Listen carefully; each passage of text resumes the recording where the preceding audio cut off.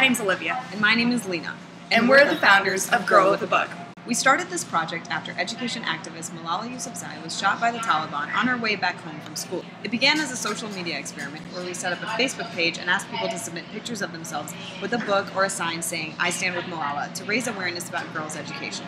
We received hundreds of photos from ordinary people around the world and from organizations such as the Half the Sky movement and the UN.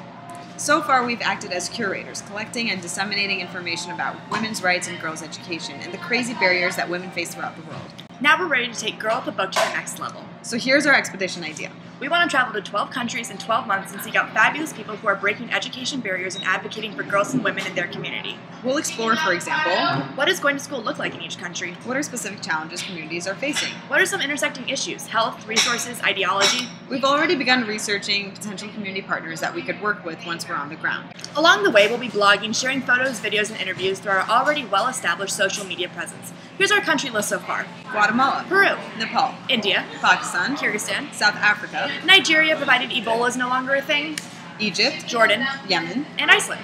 At the end of our adventure, we hope to compile our stories and experiences in a documentary.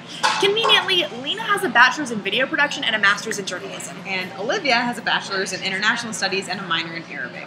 Between the two of us, we speak English, Arabic, Urdu, Portuguese, and Spanish. For the countries where we don't speak the language, we'll be hiring translators with the money that you so graciously grant us. Education is a human right that too many girls have been denied.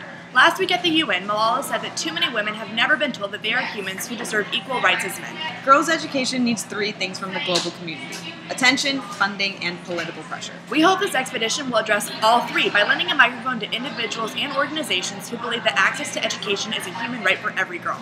And honestly, it's a good day for everyone when girls can go to and stay in school. Yeah.